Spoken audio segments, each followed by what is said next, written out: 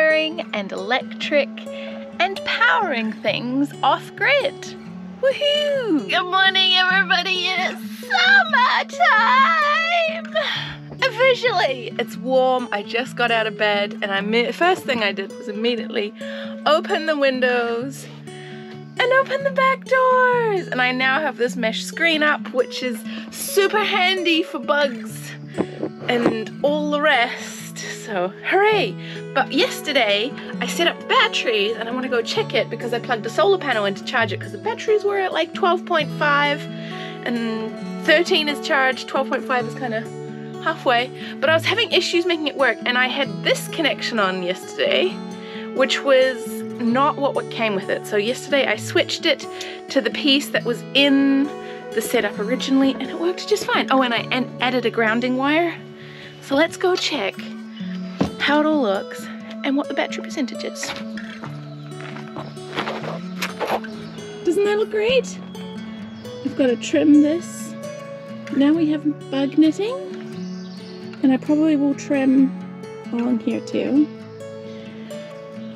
Here is my battery box. Now the only thing it's connected to is this wire here, which goes to the solar panel. So the batteries are being charged. I have not yet put the fuse on, which will then connect it to the inverter. And shore power charging. So the shore power charging inverter is the next job. But let's go check this. Look! Yeah! This is the battery percentage. This is our amp hours. And this is the percentage charged. Just realized part of the panel had a big shade on it, and now look! 6.3! Not bad for a 100 watt panel. I think it's 100 or 150, I'll have to look. But yeah, temp amp hour. 10 amp. So we're at 6.4. Which is pretty freaking great. And the batteries are 90%.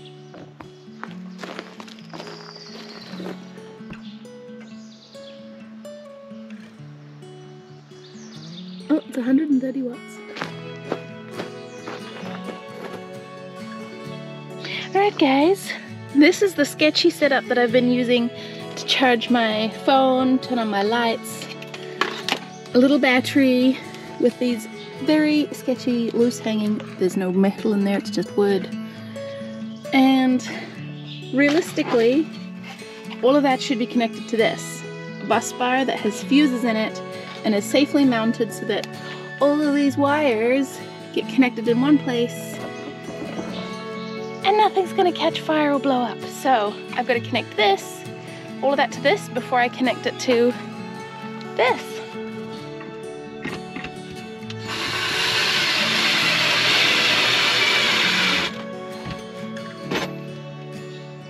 So this is an excellent bus bar and it took me a long time to find one like this because either they're all positive or all negative, but this is negative and positive. So here's your positive in and here's your negative in, here's your negative bus bar, here's your positives, and the fuses go there, and then this little light tells you that they're working. So it's gonna be a little bit of a spaghetti wiring because I've got 1, 2, 3, 4, 5.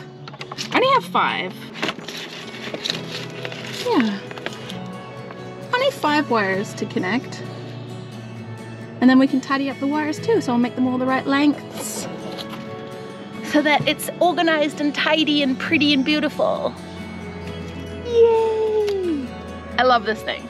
It's very easy to understand, and then only one wire will go from here to the battery, and that will connect to the battery where the fuse is, so we're like triply safe. Yes! And I've actually labeled them blue and red, negative and positive, and I'm going to put them all on these pillars. Pretty stoked. Whee!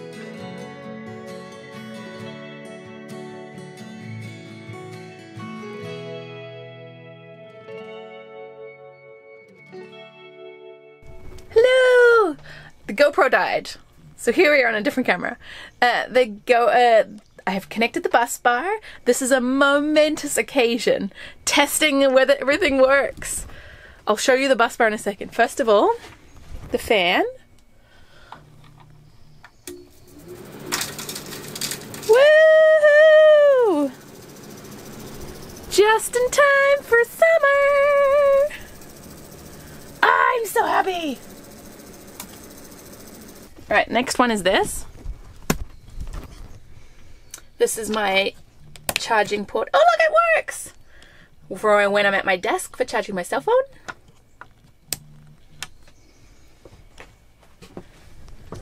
And this is the main, hello, electrical cabinet for this one. That one works. Some lights.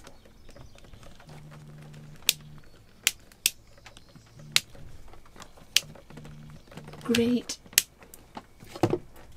And then the last one is my bedside charging port. And we can tell it's working because there's a blue light coming out of that box. Success! Alright, so let's go outside. I'll show you the bus bar, and then I think we'll disconnect it from the little battery and connect it to the big battery bank, because then we can see real time what the charge percentage is, and then we can connect back up the solar panel and actually use power from the sun. Because we've got sun right now. It's freaking beautiful. May as well be using it. There we go. Main in, positive, negative. And I've put some fuses in there, so we've got some 20 amp fuses and some 15 amp fuses. And at the moment, it's just connected here. So let's turn this off. That turns everything off. I've got this long ass wire because I have no idea how long we'll need to connect it to here when this is all the way under, and somehow we have to route this wire somewhere safely from this side of the van to that side of the van. Then we connect that to this. But I think I'm gonna install a fuse now. This bad boy. 250 amp.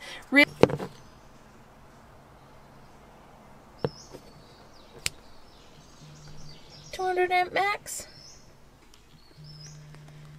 If anyone has any tips and tricks, please tell me. It's the moment of truth.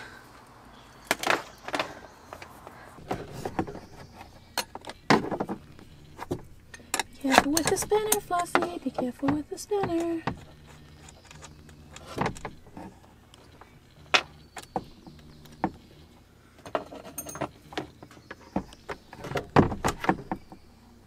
Eventually, I'm gonna get things like that, but I don't know if I have some, but I just don't know where they are.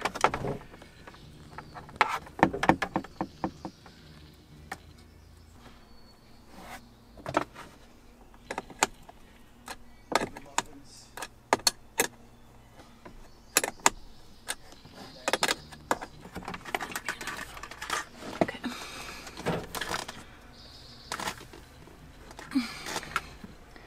It's very dark, isn't it? It's light outside.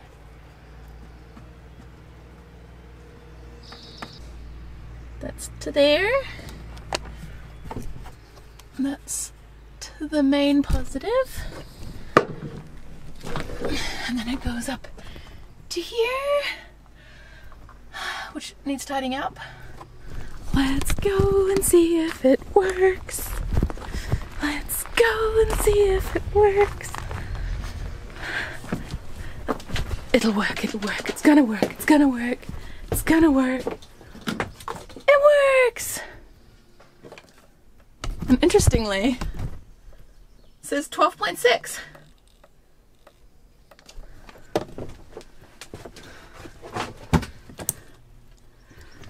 That one works. There's our blue light.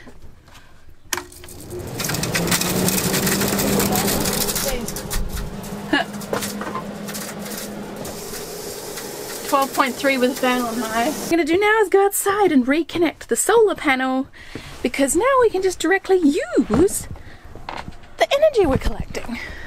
Why not? We may have to move the solar panel a few times, but look, we have all the sunshine here, so we may as well use it. Hello! I'm about to set up my solar panel and run all of my electricals, except for my computer, through the solar panel. I just finished wiring up the battery.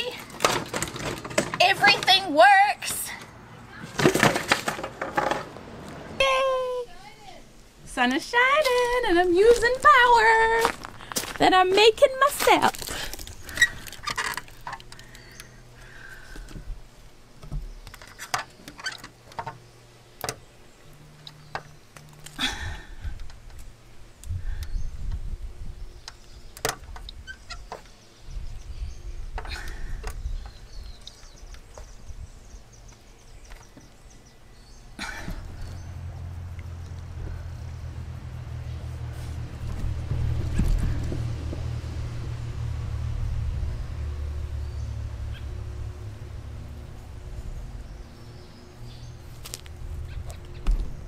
Stop and drop, flop and drop, kitty. Flop and drop.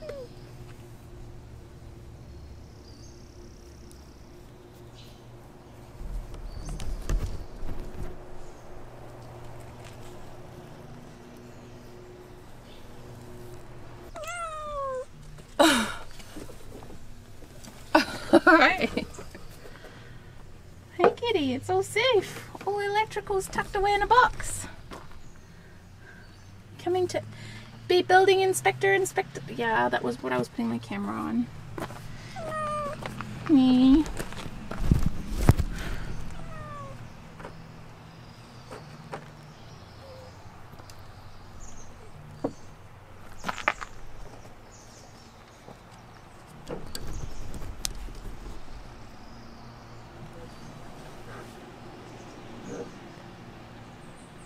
It's a rag, not a blanket. What I didn't show you yet is the installation of my inverter.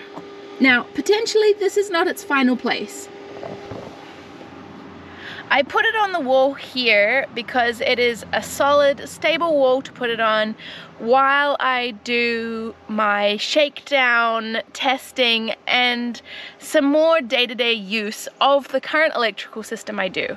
Once I have more solar lithium batteries, I'm potentially looking at reconfiguring the placement of all my electrics. But currently things work. Such a relief. Doing a shakedown test. Currently generator's not working, maybe it needs more gas. This is doing awesomely at keeping my fridge charged. Got some chairs and some blocks for the shakedown adventure. This is electrical shakedown, by the way. Look, it's actually charging. It was 12.5 and the fridge has been running, so it's like pulling 43 watts because it's a 120 fridge. Yes, I know I could get a better one for 12 volt or propane. It's on the future shopping list. This one was easy and accessible and readily available, so I have just spent the last 2 hours cleaning. I've got to put the sheets on the bed. Oh, I'm so happy about these. Look, aren't they fabulous? Oh, they've turned out such an amazing color.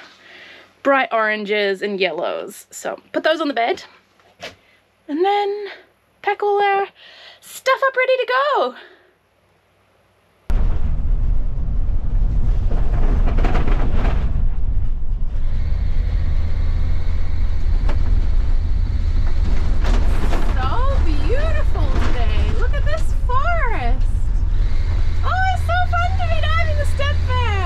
There's horses out there.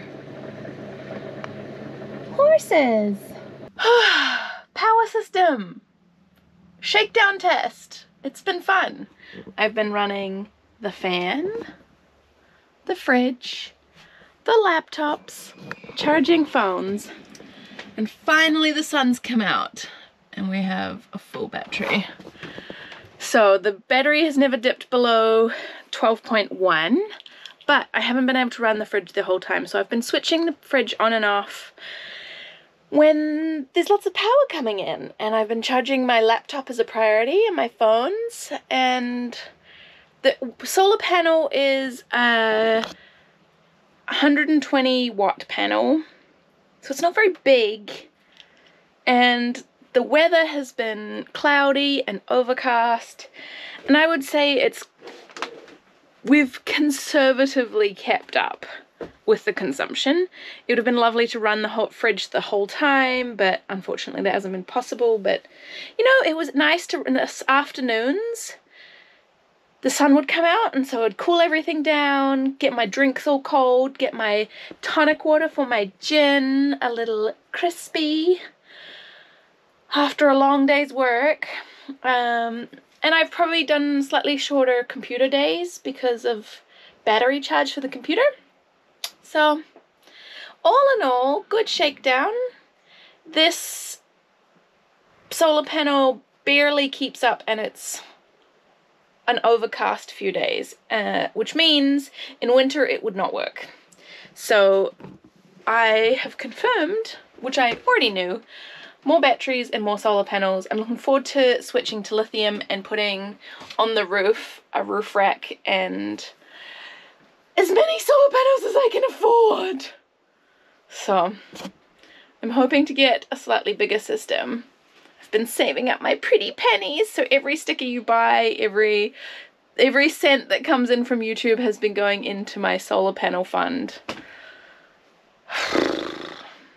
Be really nice when I don't have to worry about power and I can just run the fridge. I mean, if I had a 12 volt fridge instead of a 120 volt fridge, it would be slightly easier, but it's a teeny fridge. The fridge pulls 50 watts. My laptop pulls between 50 to 80 watts, and then, you know, the fan and the phone chargers are nominal, not much, but I have two separate switches, so I can tell my battery voltage from the 12 volt system and from the 120. Even if I've turned the inverter off, I can still tell what the battery percentage is. I just don't have a way of measuring on the 12 volt system via a digital display what the pull is on the battery with the 12 volt, whereas the inverter tells me how much I'm pulling for the 120. But yeah, it's been a good experiment, so I'm going to show you the solar panel right now.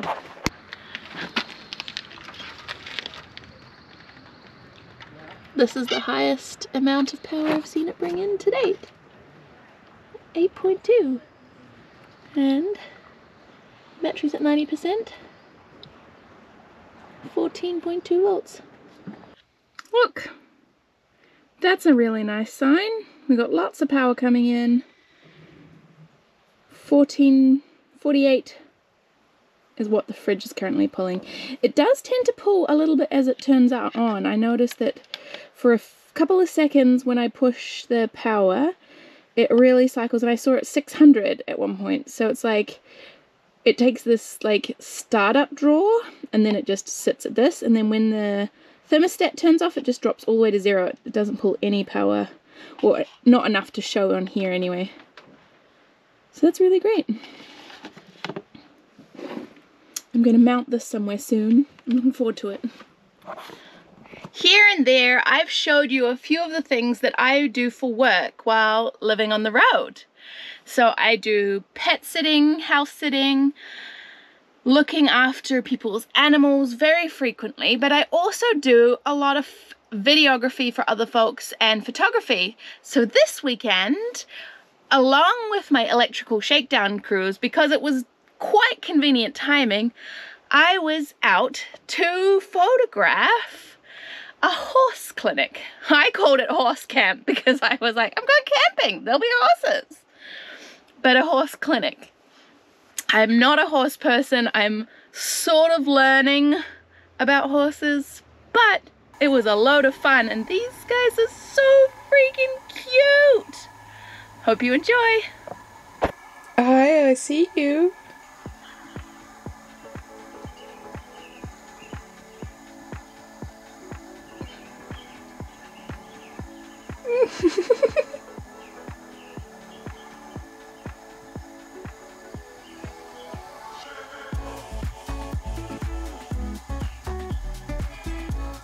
So majestic. It's gonna bite his bum.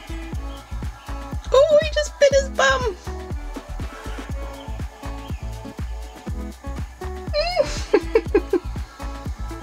They're being pests to each other.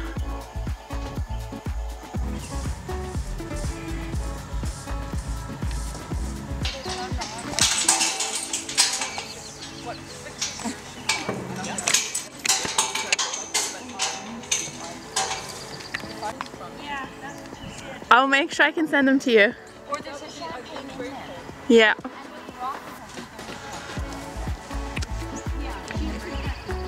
Sorry. Oh my god. Like udder would blow up. I know. His shaped really hard. Yeah, so this just, it cuts the cycle for a bit and calms them, and it keeps the bugs away. It's just another tool.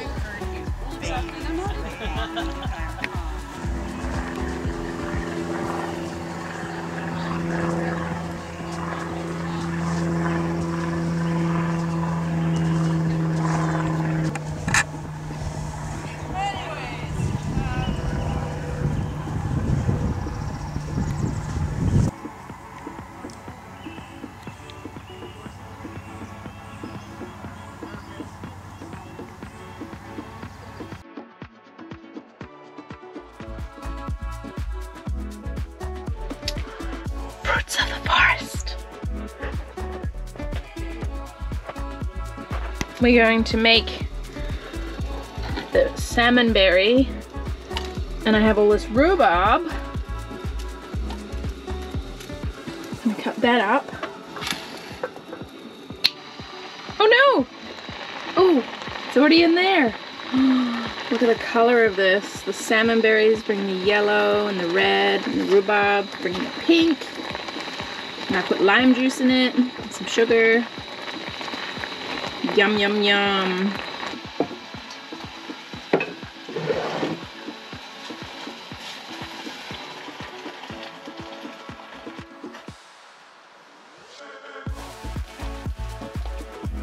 Hot, hot, hot.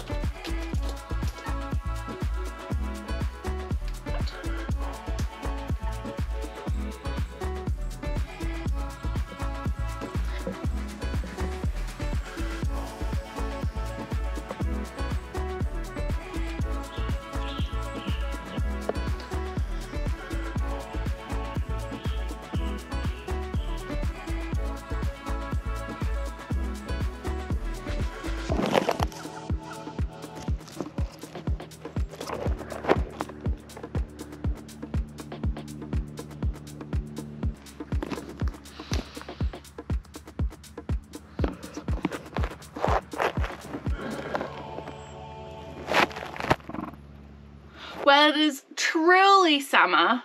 The weather is turned up the heat finally here in BC. I am perspiring. And because it's been so hot, I've been spending a lot more time in the ocean. Being in the ocean is a beautiful way for me to de-stress if my mind cannot think straight because I've been doing too much van building, or I'm trying to figure out, which I actually am, how to finish my composting toilet and it's just driving me spare. Getting out into the ocean and going for a swim resets my brain. It resets my body, the cool water, the distraction, being completely immersed in another world. And I know I've said this before, for those of you who watched some of my videos for a while, the ocean is like this beautiful mental reset and break from the real world. The jellyfish. So it's beautiful. When you go swim all the time, you see the evolution of the seasons of the ocean, and it is jellyfish season. This is a fried egg and lion's mane jellyfish. Lion's mane jellyfish are a bit poisonous and will sting you if you are not fully covered up in a wetsuit like I am. But wow, what a swim. This was amazing. I had so much fun. I hope you enjoy relaxing along with me.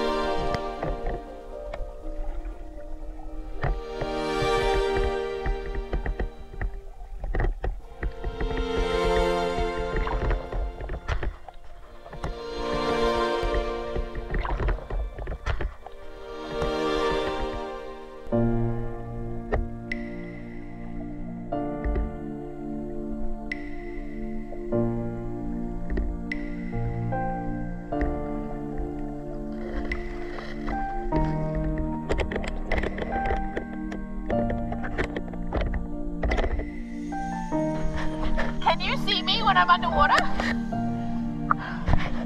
Awesome.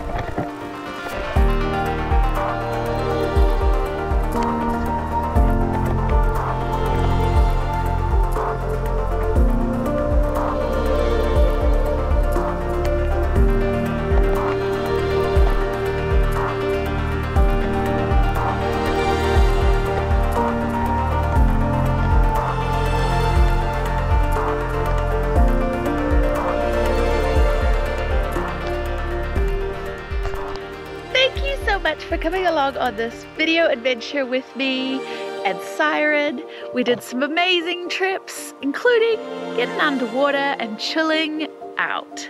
I can't wait to show you the next adventure. Oh, I nearly told you what it was. You'll have to come back next week. And in the meantime, feel free to watch some of these videos in this playlist or here. Love you. Bye.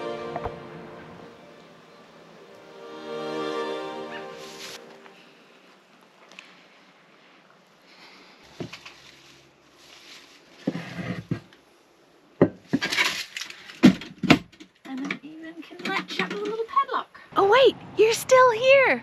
Well then you better check out my Patreon because there is a lot of behind the scenes stuff here, some extra recipes, foraging, bits and pieces you haven't seen anywhere else. The link is here. Thank you so much for your support and your love. I'll see you all next week. Bye.